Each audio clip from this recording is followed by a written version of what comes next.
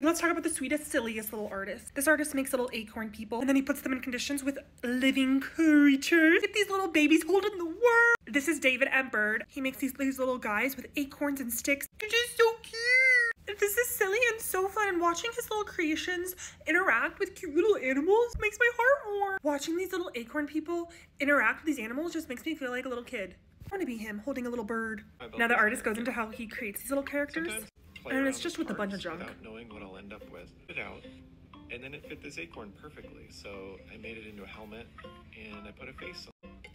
He seemed like a hard, burly guy. I've had this pine cone for probably 15 years, and was afraid to use it because I didn't want to mess it up.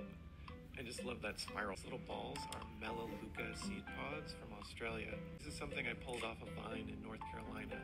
So here he is, all finished. Random junk that makes cute little guys interacting with cute little guys. Adorable.